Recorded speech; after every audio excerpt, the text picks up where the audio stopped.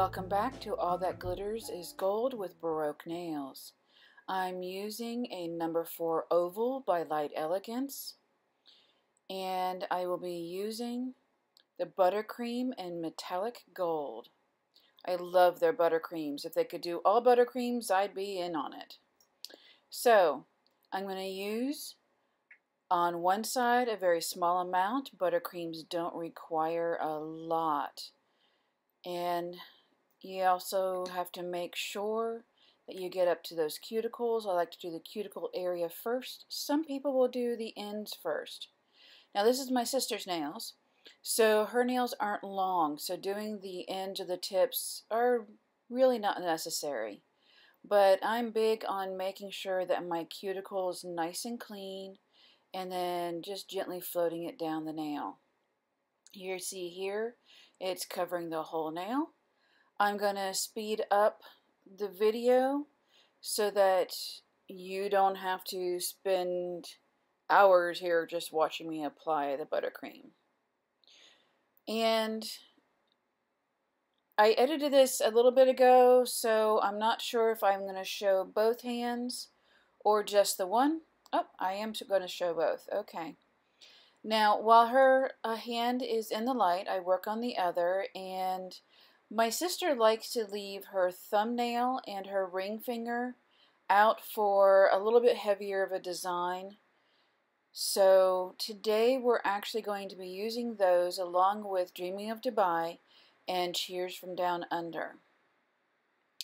My sister was asking me if I would do some sort of glitter ombre. Now these are all her choices. I've already done the scrub coat. I have, and a little bit of a thinner layer over top just for a smooth surface.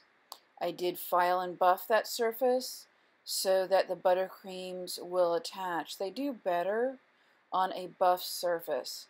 Now you can see I'm using, I believe it was Cheers from Down Under is one that I grabbed to do the cuticle area, and then I'm going to come in with Dubai, which is more of a gold color, which is gorgeous, and do the tip.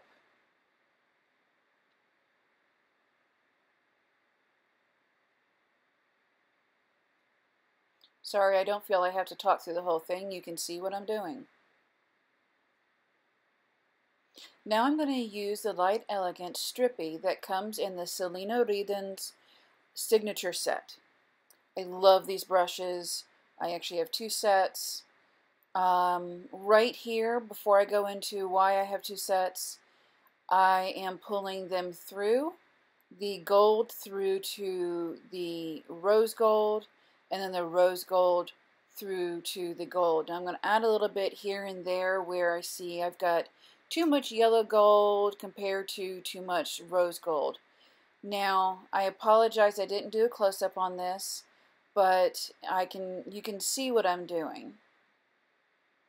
Now, as I was saying a moment ago, I've got 2 sets.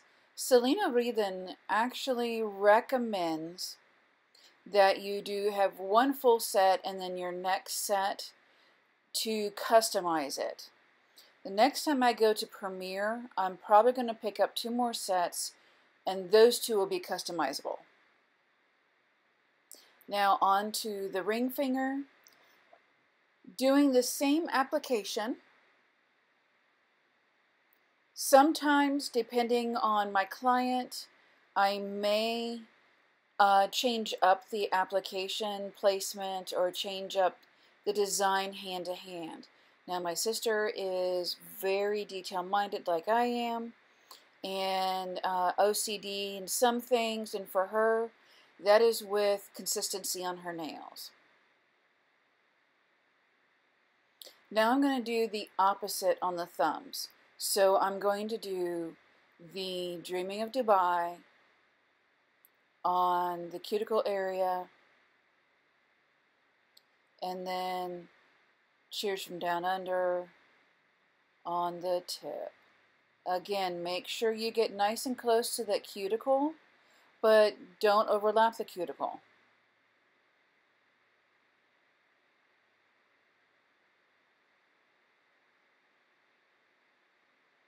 Now I did bring it down a little bit on the sides. This one I'm not going to so much ombre like I did the ring fingers. This one I want to kind of give a unique look to it, and I'm doing kind of a half moon. Okay, I'm kind of in the heck out of you, sorry. I want to do a half moon type of a look.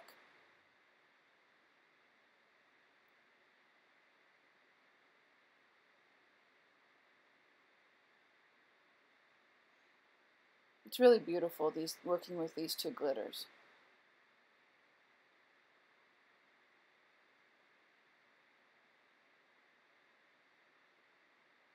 Now I did change my mind, but I'm not doing the blend off really heavy like I did on the ring fingers. We both really liked that half moon look. Don't forget to cap the ends, clean up the sides. And next I have some finished images. I want to thank you for taking the time to watch my video. Remember, you have been nailed by Baroque Nails. Have a great day.